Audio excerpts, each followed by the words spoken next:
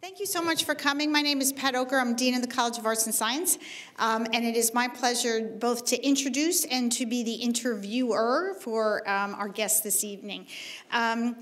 So we are here for the college's William Francis English Scholars in Residence program.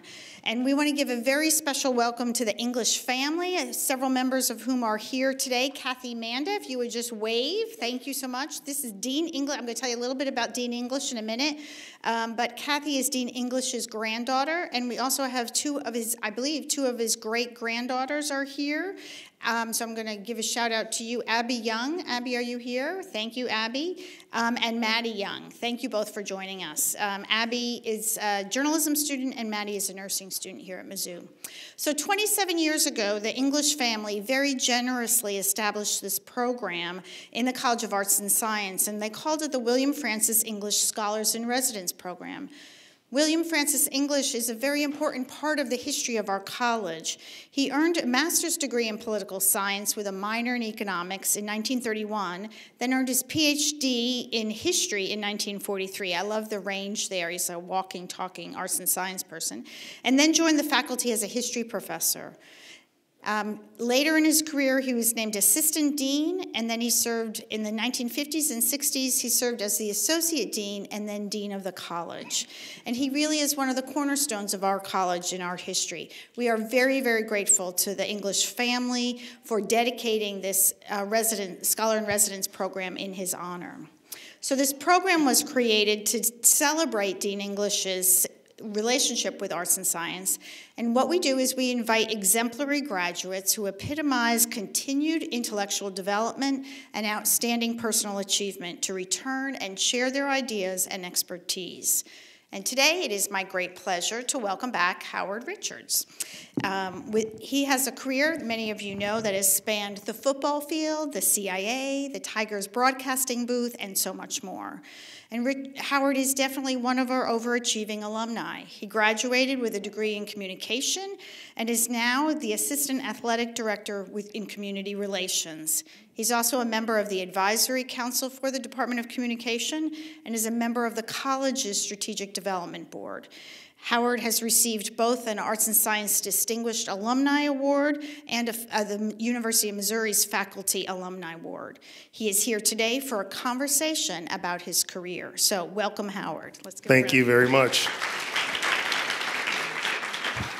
So rather than give a formal lecture, what we decided this evening is we're going to have a series of questions. I'm going to start and give questions for about a half an hour, and then you will have a chance to ask Howard questions as well. So Howard, I want to start by talking a little bit about your experience as a student here. And since this is about arts and science, I wonder if you could tell us a little bit about how you picked your major.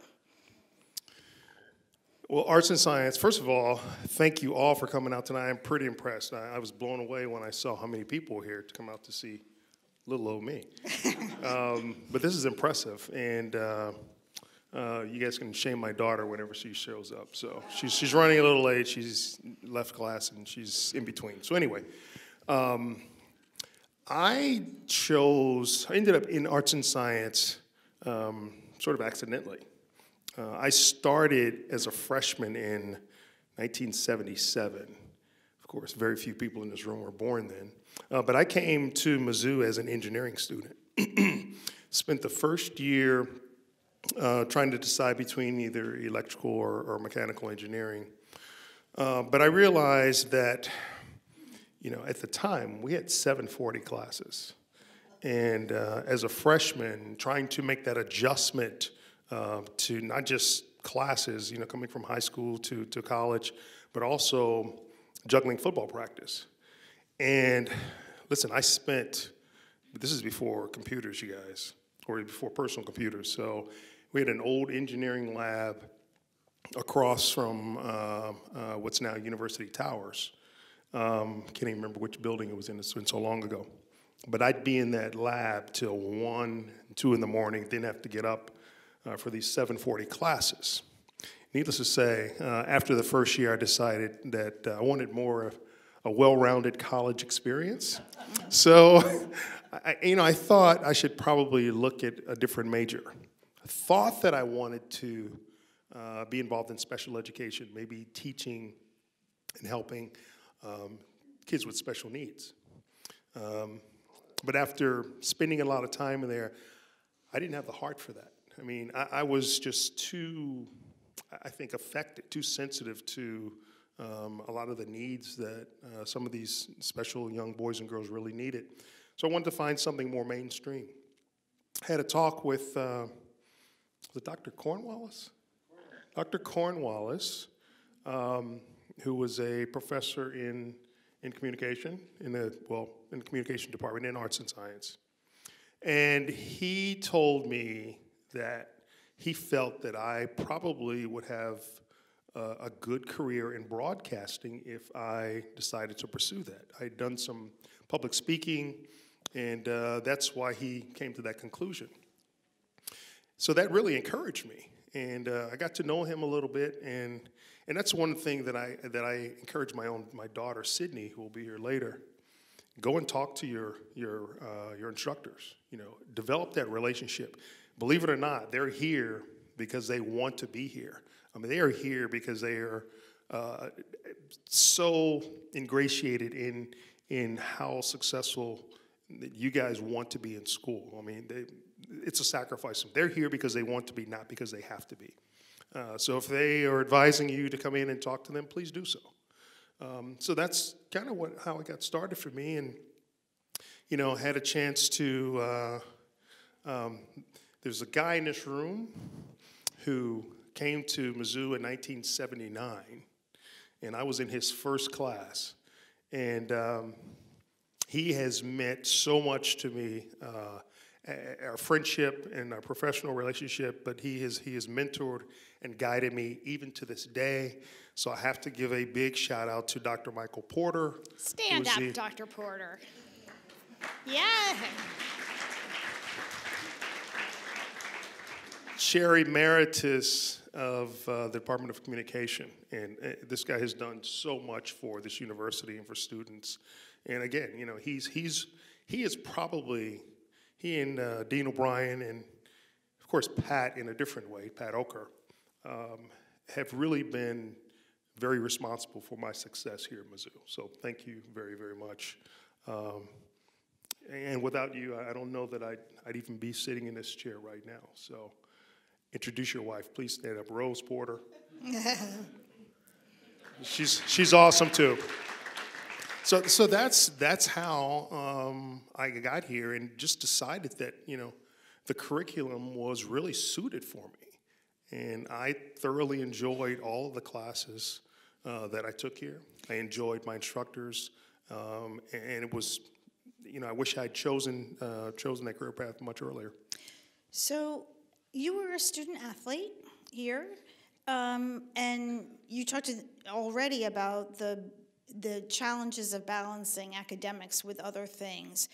Very few of our students are student athletes, but many of our students, maybe even most of our students, struggle with balancing things, whether it's family obligations, work obligations, school activities. Can you talk a little bit about how you learned how to balance things, about what your experience was as having to balance those different requirements? Because even though the circumstances might be very different, I think the principles probably remain the same for many students. How'd you learn how to do that?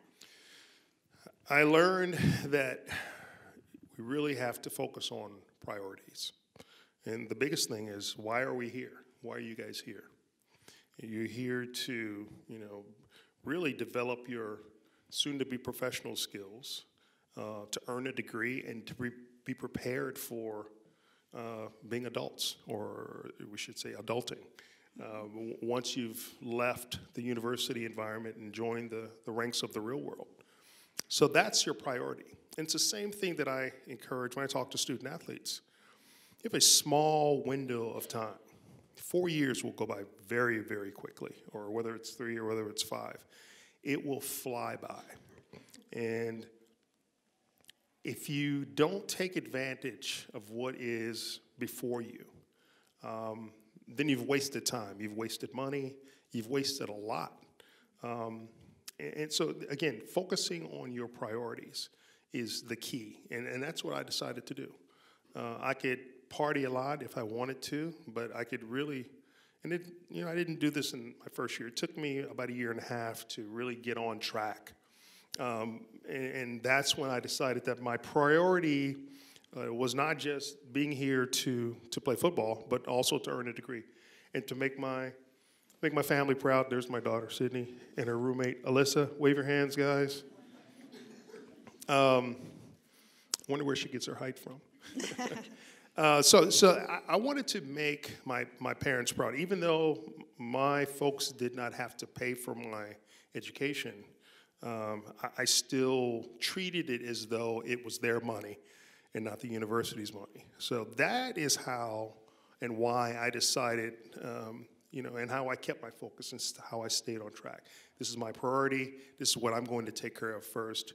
Anything after that is gravy. If I want to have fun, I've got to take care of my schoolwork first. So one last question about your student experience, then we're going to go on and talk about different parts of your career. But was there any one particular class that really influenced you or proved especially useful down the road? Any class that really stood out in terms of the topic? Actually, other than Mike Porter's classes, radio TV production was actually a class taught by Dr. Mary Jeanette Smythe called Nonverbal Communication. And as we'll get to later, my first year working for the Central Intelligence Agency, my first career assignment was as a background investigator, working on investigating the folks that worked on our contracts, CIA contracts. And of course, they teach you a lot of skills once you're interviewing individuals that are talking about a particular subject, but also when you're doing subject interviews, when you're interviewing the person who's being investigated, there are different cues that you look for when you're talking to that person. Outside of a polygraph or lie detector test, you look for the things that they do with their eyes, with their hands, their bodies. And I learned a lot of those skills in the nonverbal communication class. Don't know if they still teach it, but if they don't, I would highly, highly encourage any of you guys, if you can take it as an elective, to take that class. It has served me well throughout life, even to this day. That's great. So after college, you went to the NFL. And so here's a question about the NFL that I'm guessing you don't get asked very often, but I'm curious about this. Did anything that you learn as an arts and science graduate help you on the football field? Is there any relevance? Because mostly people are going to ask you about your athletic abilities there, which certainly that's what's important. But I'm curious, is there anything about what you learned as a student that helped you in a very successful career in the NFL? Actually, yes. Just the ability to think critically. And you want to say, how does that transfer into professional athletes? Well, the system that I played in at the Dallas Cowboys, I played for one of the, probably one of the most famous coaches that ever coached in the National Football League, Tom Landry. He was responsible for a lot of the innovations that you see in offensive football today. And his thing was, again, being prepared, taking care of your priorities, learning not just your position on the offense, but also learning what everyone else, the other 10 players on the offense, had to do. Because the more you knew about that offense, the more successful you could probably be, and the more successful any particular play would be. But also, as you prepare during the week, when you study an opponent, you, as an individual, outside of what you see on videotape and what you see in the computer printouts that we have, you've got to develop in your own mind what you have seen from that player's tendencies on videotape and how you're going to attack that particular person on game day. So there's one thing with what the coaches could teach you, but as an individual, as a professional, you owe it to yourself to sort of develop your own strategies beyond what a coach could tell you. And you've got to decide, hey, if I've got to put aside all my other personal things, if I may want to work extra after practice or come in on my off day and do work or work before practice. just on technique and skill, and then thinking and learning how to anticipate what that opponent was going to do or what that team was going to do in any given situations. I mean, for instance, for those of you that are maybe not so football inclined, when we would play a team like the Washington Redskins, who was our biggest rival, we would often have to prepare for as many as 15 different defensive looks on any particular play. So in your mind, you've got 3 seconds once you get up to the line of scrimmage to figure out what defense they are, what your assignment is, and if they change or move, how will you adjust to that situation, to how they have moved or how they've changed their defense. And it's all split second. And you only get that from thinking critically, from preparing, and from anticipation of what you see on videotape and what you see in your game plan, and put it all together. And there's also a little bit of luck involved in that too. But again, learning how to think about all the complexities of the game, then trying to simplify them. And that skill set I developed right here on this campus. That's great. So one of the reasons we wanted to invite you to talk about your career is that we hear a lot now about changes in career is that someone graduating from college right now is likely to have 7 or 8 different careers over their times. And people often contrast that with somebody who may be graduated, in previous decades who would have maybe had 1 or 2 careers. Well, you're quite young in this regard, I would say, Howard, because you've had a number of very different careers. So one of the things I want to talk about is these transitions. So you're jumped to the point where you're winding down your career in the NFL. Can you talk a little bit, was your first job out of the NFL, the CIA? Did you go to Central Intelligence Agency directly there? So there are prospective students here who might be interested in a career there. Can you talk a little bit about how you did that or advice that you would share with them if you're interested in that kind of career? What are some things that you can share with them that would be inspiring or helpful to students who might be interested in that kind of career? So I'll start by saying I never planned to be there, had no inkling that I would ever work for the federal government or in civil service whatsoever. I fell into it after I had, well, first of all, let me just say this. I didn't graduate in 4 years because after spending so much time in engineering and in special ed, after my 4 years here, I had enough numerical hours to graduate, but not enough in my area of concentration.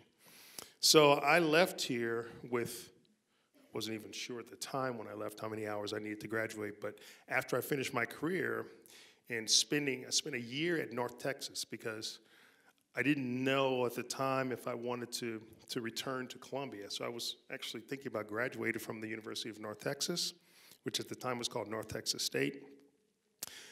Boy, are we glad you didn't. Yeah, well, and here's the thing. So they did me a favor. Halfway through that semester, and I was actually killing it. I had finished with a 3.8 that semester, one of my best semesters on campus. Halfway through that semester, I met with an advisor, and he broke the news to me that that university was not going to accept about 45 hours that I had earned on this campus. I said, you mean to tell me that you are not going to accept credit hours from the oldest public university, accredited public university west of the Mississippi? And they said, nope, we're not. I said, well, I guess I won't be graduating from your institution. Immediately the next day, I called my old buddy, Mike Porter, broke down the situation to him. I said, tell me what I need to graduate. He said, give me a day or two, I'll get back to you. Of course, he did that. He said, you need 20 hours. You can do it in a summer and the fall semester, graduate in December, but you'll need also an internship. And I said, this was probably in March of 1988. I said, I'll see you in June. And so I did my Beverly Hillbillies act. I packed up the truck and came back, enrolled in school, and did an internship at Channel 13 up in Jefferson City. 3 days a week, I was able to sort of, because of another colleague, Jim Reek, you guys maybe see on the Channel 8 News. Well, he worked in sports at the time at Channel 13. He gave me that opportunity. And I did some amazing things there. I mean, I shot video of the Mizzou football games. I'd come back, run back to the station, edit it. The next day on Sunday, he allowed me to be on camera. So I talked about, I previewed the NFL games and reviewed the Mizzou football game the day before. And on Mondays, I previewed the Monday night football game. But during the week, I edited all the raw footage that the videographers would go out and shoot for the news segment. So it wasn't just sports that I was doing. I was doing, features and hard news as well too. So that is how I ended up doing what I did. Anyway, long story short, after I graduated, moved back to Dallas, and one Sunday, in March of '89, looking through the Dallas Morning News, because I had been sending out resumes and tapes and wasn't getting the types of responses that I wanted to get. As professional football players, I will say this, there's a little bit of ego involved. We all think that we should get maybe some things that we're not necessarily entitled to. But you kind of develop that skill set as a player. You've got to be tough, and you've got to have this sort of macho image when you're on the field. Well, sometimes it carries over off the field. Anyway, I wasn't getting the type of responses that I felt that I should. So I thought that when I saw this ad, and at the bottom of this is a full-page ad. At the bottom of the ad, there were areas of employment that interested me, and one was communications. So I applied. I thought, well, this might be an opportunity. I could get there and maybe work in corporate communications, if you will, and that may lead to something, more substantial. I also felt that I may have been stereotyped by some employers. Big football player, did the guy really go to class? So I felt that if I could be hired by the CIA, that it would put more meat on my resume and people would start to take me more seriously. So I think it actually worked in my favor by doing so. I thought I would stay for 2 or 3 years, go back to grad school, because I had also interviewed with Anheuser-Busch, and they recommended a program at Ohio University, a graduate program for sports marketing and administration, which is really considered to be the best program still to this day. So I took the GRE. They didn't hire me at that time. So I took the GRE, applied to this program, and got accepted. It was pretty cool because it only took 25 students a year. But I got my offer of employment from the agency the same time that I was accepted to go to grad school there. And so I was married at the time. I decided that we'd been living off of my NFL savings. I figured I needed to work because she was in school at the time, too. She was in medical school. So I postponed grad school and decided to go to work for the agency. Didn't leave after 2 or 3 years, stayed 13 years, and the rest is history. So that's how I ended up there. So from there, my goodness, I mean, it was a tremendous career for me. So in addition to being an investigator, my second assignment was on the personal protection staff for the CIA director. So I did that for 8 years, working for 4 different CIA directors and their deputies. And some of those, if you guys are up to date on political news, you've probably heard the name John Brennan. Well, John Brennan was the chief of staff to one of the directors, George Tenet. So John is a good friend, and also Mike Morrell is another name that you may have seen in the political news leading up to the 2016 election, and even post-election with all the craziness that's going on in our government today. But those are people that I worked intimately with on a regular basis, and it was just a great experience. Took me to 5 continents, somewhere between 45 and 50 countries in the world. Had a chance to live in the Middle East, in Tel Aviv, where Sydney spent 2 of her formative years. She has no recollection of it. Mm-hmm. But it was a great experience. Most of my time has been spent in the Middle East. From there, I also came back, in between tours, I split my protective assignments. And I also worked on some policy with the intelligence community management staff, where we did personnel and security standards, among other things, working with some of the congressional staffers on the intelligence committees for both the Senate and the House of Representatives. Then came back and did clearance adjudication. So I actually had the responsibility of deciding who would be granted a clearance as an applicant, or for those that were already held clearances, the reinvestigation process, whether they'd keep their clearances or those clearances were revoked. So that was in a nutshell, that's what I did at CIA. Then I decided that I wanted to do something different, wanted to work for myself. Became a realtor in Washington, D.C. and Northern Virginia, and did pretty well financially there during the big bubble. And when that burst, decided that probably needed to do something else too, in addition to, I love real estate. I mean, it's always been something that I've been passionate about. But one of my old bosses at the agency started his own security company. When George Tenet left the agency, he went to work for a company in New York called Allen & Company. It's an investment banking firm for the mega rich. Anyway, he, along with several other high net worth individuals, would travel the world. And so we would do probably 8 or 9 trips a year, supporting them in the overseas environment.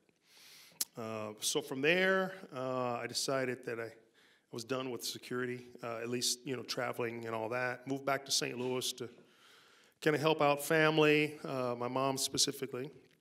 My stepfather needed some, his health was failing, so I moved back to help her. He eventually passed away, but I got an offer to work as the director of security for Harris-Stowe State University in St. Louis. Was there for 4 years before coming to work in 2015 for the University of Missouri. Dean Okker's predecessor, Dean Michael Bryan.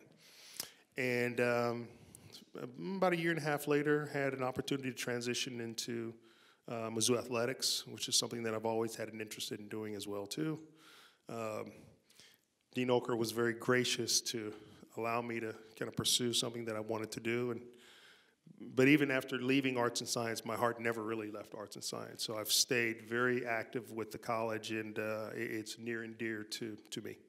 So can you tell us a little bit about the job that you have now? I also want to make sure we get a chance to talk about your experience as a broadcaster, but talk about the work that you do in community relations for athletics. What's challenging? What do you like about it? And I guess the point of my question really is, my guess is it's not like it was a plan, like I'm going to be in community relations when I grow up, right? None of this is a plan.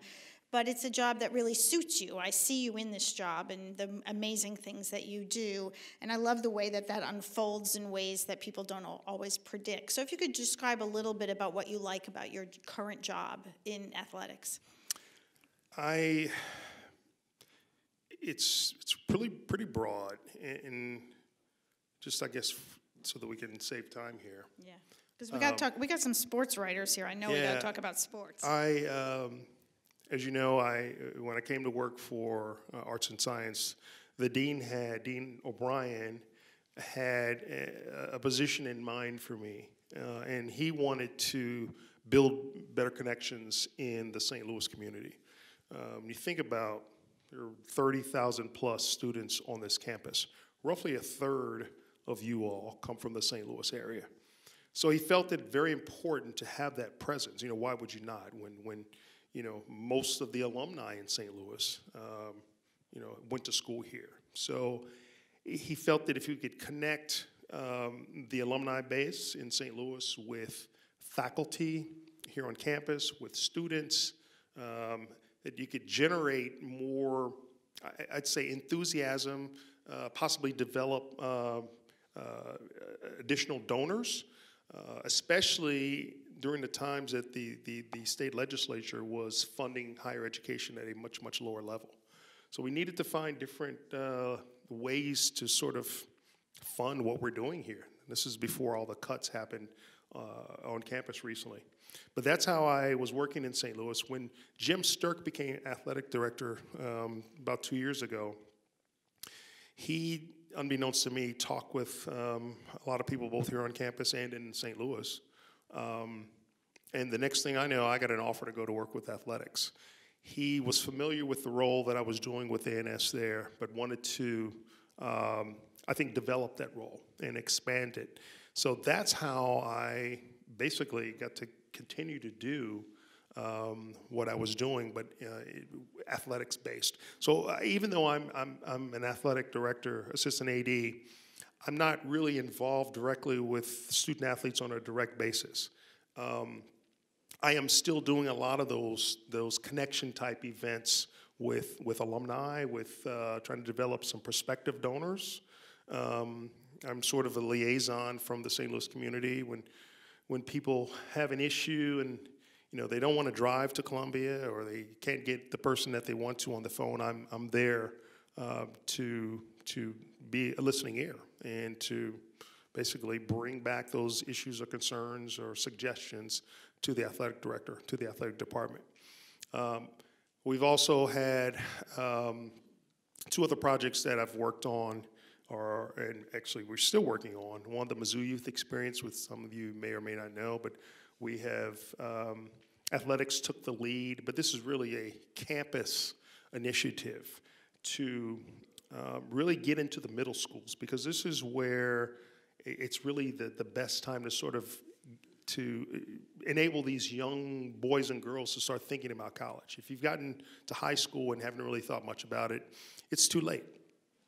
And so last year was the inaugural year of the youth experience where we brought kids to campus. They had a tour and ended it up with a football game. This year we did the same thing but added an academic piece to it. So we developed these learn tracks where these youngsters could come on campus for some experiential learning, and the College of Arts and Science participated, journalism, I think engineering, and many, many others. Got a big shout out to Dean Ted Tarko also. Raise your hand, Dean Tarko. Yes, who was influential, along with Dean Okker, with getting arts and science involved in this. And listen, these youngsters have really been impacted by the experience. To be on campus and to get a taste of what you all are studying right now, it really gets them thinking much, much earlier about not just going to college, but maybe going to college here at Mizzou. And also including the families and their parents in this thing too. That's how you get them. And if you continue to touch them over and over again, the chances that they'll end up in college are good, but there are also the chances that they end up in college here at Mizzou are really good as well too. So that and another project where we've kind of looked at some of the historical racial issues that have plagued the university and the campus. We've made some really good progress in that area. It's still a process that's ongoing, but getting great suggestions from a lot of the people, some alumni, some not, but have a really good observation point of what's happening in that 120-mile gap between St. Louis and Columbia. So these are things to me with the outreach now that the university is doing in the St. Louis area and really all over the state, and going outside of just athletics has really given me a lot of great satisfaction to be able to, see the faces of these youngsters who really appreciate not just the youngsters, but also their parents and the educators, the principals, the counselors, the superintendents. They want to do this and are already talking about next year's event. Thank you so much. So 2 more questions I have, and then we'll open up to the floor. One is, tell us a little bit about your experience as a broadcaster. It looks like a glamorous job in many ways to many people. Is it as glamorous as it appears to us as we're listening to you? If it paid more, it'd be really glamorous. It is a lot of fun. As Mizzou's color analyst on the radio broadcasts, just completed my 8th year. In fact, the Arkansas game was my 100th broadcast. Congratulations. Thank you. That's great. Of course, my broadcast partner, Mike Kelly, has done 300 plus now. But, I think 100 is pretty cool, too. A good round number. It flew by. I can't believe that I've already got 8 years under my belt. But for me, it's a great experience because all I get to do is talk about football. But I'm talking to an audience that is not watching the game on television. So I become your eyes and ears. I have to, in a flash, describe why a play worked or why it didn't work and what we might be able to anticipate, on the next play or the next series of downs. So the play-by-play announcer gives you the who, what, when, and where, and I give you the how and why. So it is, to me, it's like the easiest job in the world in some ways. The preparation, I spend probably 4 to 5 hours during the week in addition to my regular job preparing for the upcoming game. And I do that by perusing, if we were playing Arkansas, by reading the newspapers in Fayetteville and Little Rock. I read some of the national things that have been written about that particular team. I also will do radio interviews with their newspaper beat writers, their sports writers in that particular city. So I feel very connected. I also watched a ton of video during the week, 3 or 4 games from that opponent's previous 3 or 4 games, to really get a feel for what it takes to produce and bring to you all, the listener, the best product on Saturdays when we play. Do you imagine an audience? Do you have an audience in your mind of who they are and what they're doing? I do, and it's more than just a statewide audience now with satellite radio. It's a national audience. It's now an international audience because we have listeners that listen outside of the United States too. But in some ways, I'm talking to just a few people, and I don't think about how many people are actually listening. But I know our reach is very broad. And I take great pride in what I do and try to be very critical of what I do. And I think I'm doing okay because the feedback that I get from Robin Winokur and others, my good friend Robin, and others, has been really positive. And, when someone says that they appreciate the product that you put out on Saturdays, that's all I need. Do you ever listen to yourself? Do you listen, watch your own, the equivalent of watching your own tapes? I do listen on occasion, not to every game. I do, during the season, I also do 3 different radio segments on our flagship station in St. Louis. So I will do on Sundays a live hit with our flagship station to review the day's game before. On Wednesdays, I will record for the upcoming preview show, which will air on Friday nights. And then on Friday mornings before game, I do a live segment with McGraw-Millhaven in St. Louis. So I stay very busy. But again, for me, because you prepare for it, it just becomes like second nature. And but I'm also having fun at it. Whatever you do, make sure you're having fun. I wasn't really having that much fun as an engineering student, so I found something that made sense to me and something that I could have fun doing. One last topic, if you could just touch briefly, and then we'll open it up. I've heard you talk before about what you have looked for when you're hiring people, or what you believe like when you talk to other people who are hiring. And I was wondering, we have many students here, what do you think employers are looking for? What are you looking for when you're in a situation of hiring somebody that may be fresh out of college? So I have worked as a manager before at Hairston. I managed a group of 22 officers. I did manage a team during protective operations when I was at the agency. And the thing that I looked for mostly was someone that was passionate about what they were doing. I didn't want someone that was just going to be going through the motions or someone that was there just to collect a paycheck. Someone that wants to contribute, someone that has really a vested interest in this particular job. And people with initiative, someone that's not afraid to ask questions, no matter if you think it's a dumb question. But that constant communication between employee and manager, I think, is very important Because there are things as a manager that you may not be aware of on a daily basis that you can bring to your manager. And that, to me, that encourages that open flow of regular communication. So don't be afraid, don't be intimidated. Again, talking to your instructors. If you're working summer jobs or have internships, be inquisitive. Ask those questions. Show up early. Make the coffee, bring the donuts. Just any little thing that you can do to make it hard for them to tell you no. And I think that's the biggest thing outside of learning to build relationships, and start that process right now while you're here. You never know if this dean or this former chair here or any other instructors or anyone else that's in this room may be able to help you down the road. And if you're respectful and treat them very, very well and ask questions, I think it does benefit you later on. I'm always impressed by students that come up to me that have either heard of me or just want to know about what I've done and how I got there. And so I just tell them. But I think I love the fact that they come to me and ask me those questions because I think it helps you all going forward. How do you make those approaches? How do you not be intimidated?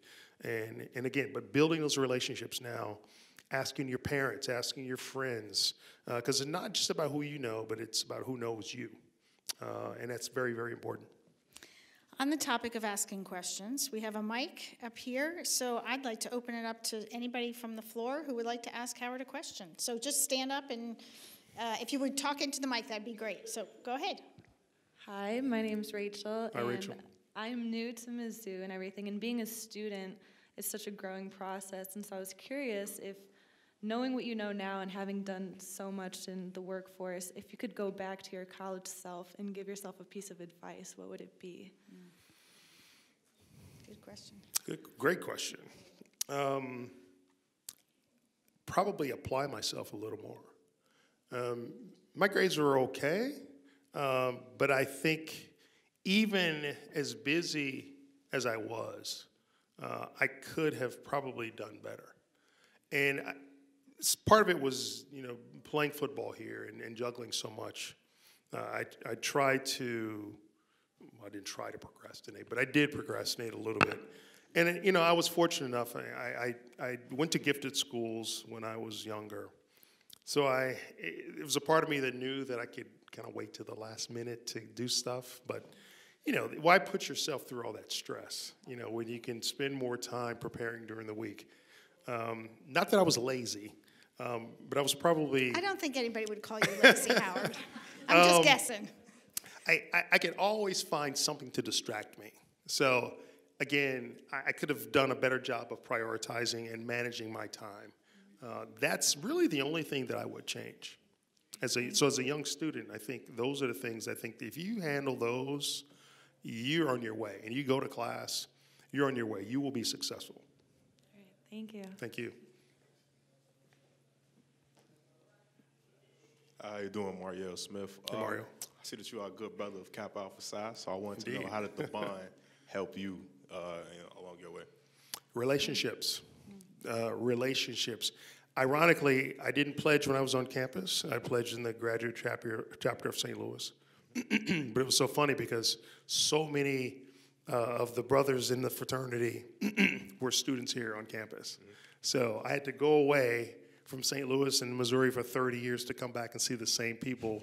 But they welcomed me, and they thought it would be a good fit. And after examining it for a while, I thought it would be a good fit as well too. And it's been a tremendous experience to I think rekindle a lot of those relationships that I had thought I had lost years ago. But it's one of the best decisions I've made in my life.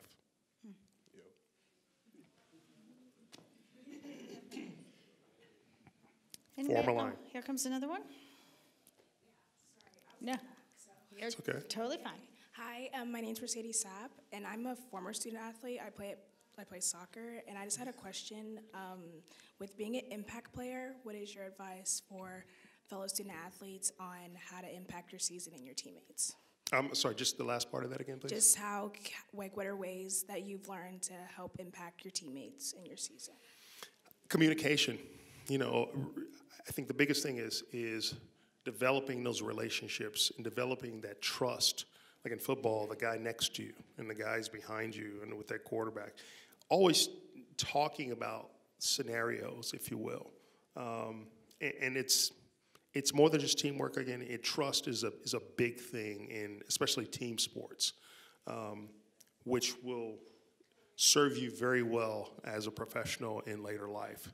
And again, you hear this term, just building those relationships. My goodness, I cannot overemphasize or emphasize enough how important that is, because they will serve you well down the road. Yes, sir. Okay, thank you. You're welcome. Hello. Hello. Hi, my name is Erica Winston. Hi, Erica. Yes, I am interested in working in intelligence, and I just wanted to know, at what point did you know you were ready to make that leap? Once they started showing interest in me after I applied, I went in for an initial interview, and the interviewers were interviewing me to be a case officer. So if you're not familiar with what the role of a case officer is, a case officer essentially recruits those from foreign governments to spy for the United States. And in that role, there are a lot of things that you have to do that may be deemed by some as unscrupulous. You know, which is why people have security clearances. There are a lot of things that that are done on a day-to-day basis that those in the intelligence community can't really share. But it is very exciting. I mean, it's thrilling work, and you know, I can't. The people that work in intelligence, to me, have probably the one of the most thankful lines of work anywhere, because much of what they do is so important to the freedom of this world, but much of it goes unheralded. No one can really know what they do, and that's sometimes hard for people that, you know, really should be recognized but really can't, because most of the times they're working undercover. But the best way to get into it, I mean, if you go to CIA.gov, their website, if you haven't already, you can apply. And I'd say outside of just the application process, if you can find someone that has some connections on the inside, that always helps, again, those relationships. What you can do to prepare now is, listen, be really good with your finances, because once you're interviewed, they do credit checks, and that's one of the biggest disqualifiers is for those that are not financially responsible, because it makes you more susceptible to blackmail. Everything else, you got to be a good citizen, if you will. You can't have a past criminal background. You certainly can't have any felonies. Those that do the hiring there, they understand that we're all young people. You do some things on campus you may not be proud of, but if they look at your whole person, they look at, you know, the things that you've done to sort of counter that maybe the few bad things that you've done. So they take all of that into consideration. So if you're considering a career in intelligence, straighten up and fly right. Thank you. You're welcome. Hello, I'm Darnell Dow. I'm a broadcast journalism major. Fantastic. And I wanted to ask, if you could say there was one thing that would set you apart from the crowd as a broadcaster, what would it be? My experience. As a professional football player gives me instant credibility. But it's not just that, because there are a lot of people that have that experience too. But I think preparing to, again, put out the best possible broadcast that I possibly can. You know, studying the things that I'm going to be talking about, doing research. I know some people just kind of show up and can get in front of a microphone and be really good, but you've got to do the little things. I mean, I was taught once by an instructor at North Texas, a guy named Bill Mercer, who was a famous broadcaster. And he said, you know, when you're reading script that comes off of the wire services, don't just come in, tear it, and read it, because there are a lot of things that, you know, when you read it, don't sound like you being conversational to your audience. So sometimes you've got to look at what's written on paper and maybe change some of the grammar or change the way something may not be phonetically written. So you've got to do it in a way that suits you, and read it and reread it and reread it. So when time comes when you're ready to go behind that microphone, you sound as natural as possible. Again, preparation and knowing your subject matter is the best thing. So when you go in for interviews, try to do research on the company that is going to be talking to you, because I think they will be further impressed with the time that you spent learning about their organization. Thank you. Sure. How you doing? My name is Jamil Akoon, and I wanted to ask, what skills did you learn on the field? Because, you know, as a student athlete, you know, you learn certain skills. What helped you and set you apart in life, like getting jobs and like going to NFL and being a CIA agent, you know, everything like that? I think toughness, not letting an obstacle deter me. I was challenged by a lot of things. Even when I went to the agency, I think there were people there that didn't want me to be there. They made assumptions that because I was a professional athlete that I would probably just have things given to me. But I made it very clear that when I got into the organization that I wanted to be treated just like everyone else. I wanted to be evaluated on my own merits and not on my name or my past experience outside of that agency.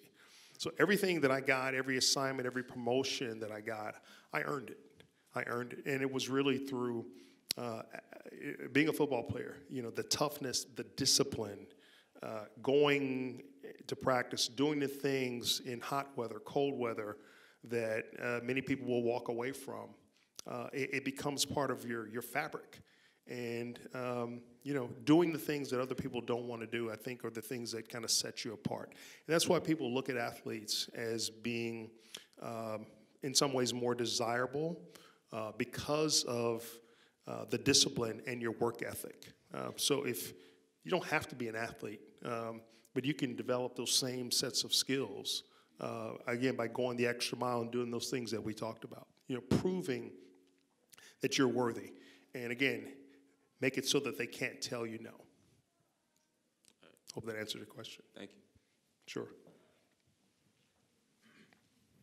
Hey, my name is Ezra. I got this question. It says, well, you said it's not just about who you know, but who knows you.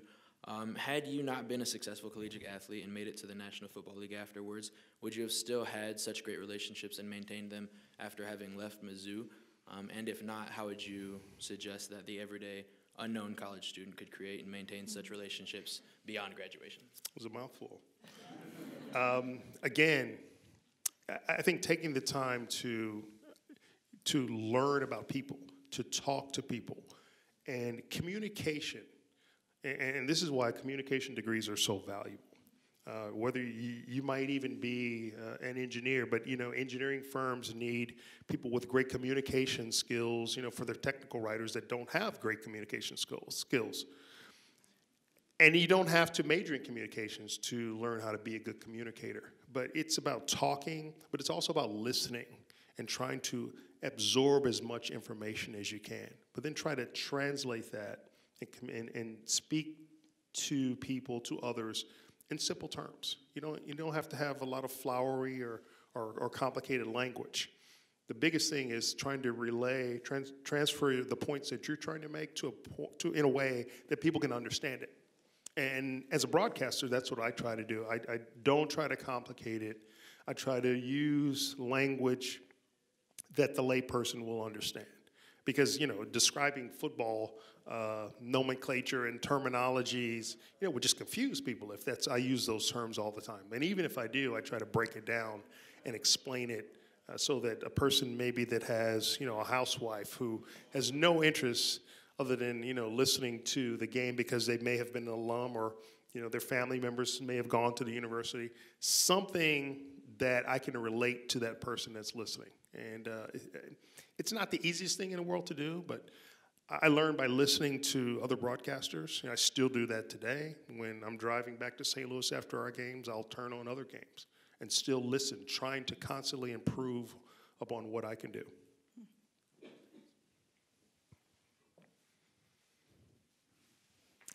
A perfect way to end the event is a question from Dean English's granddaughter. Wow. So I'm no longer a student, and I didn't want to take the students' time, but I have a comment and a question. My comment is, you made a statement that you thought that you were broadcasting to people who were not watching the game.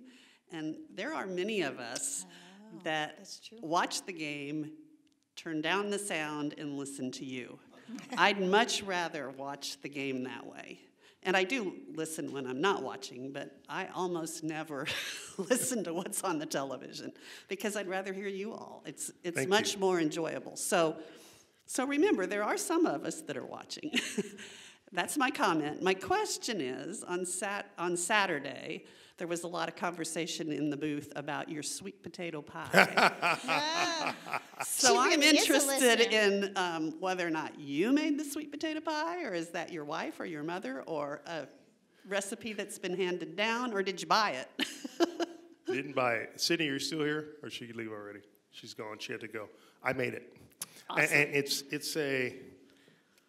I won't even say it's a recipe. It's just a skill that I learned from watching my mother, my grandmother, my aunts and cousins make it. So I tried to take all the things that they did and improve upon it. For instance, many people that will make sweet potato pies boil their potatoes. I don't do that. I roast mine because when you roast it, you sort of contain all those great sugars in the sweet potato, so they make for a more flavorful dessert. So do you roast it in the in the jacket? Yes, I do. Okay. I don't peel, but it makes it much easier to peel after they're cooked inside. Yes. Okay. So what are your other secrets? Or maybe you don't want to share. With regard to sweet potato pie. Any other sweet potato pie secrets? Lots of butter. I try to use everything at room temperature beforehand. And I do everything by taste.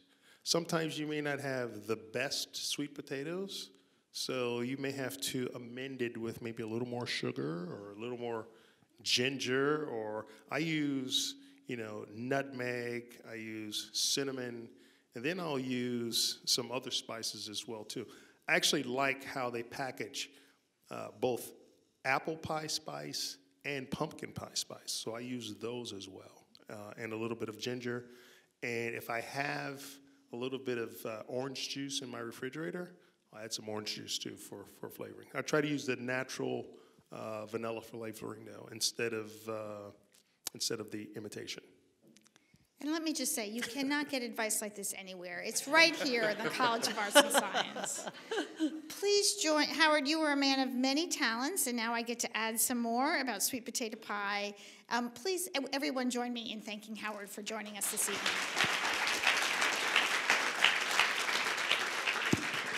And thank you all for coming out. We'll be having another Scholars in Residence next semester, so I hope you'll join us for that as well. Thank you.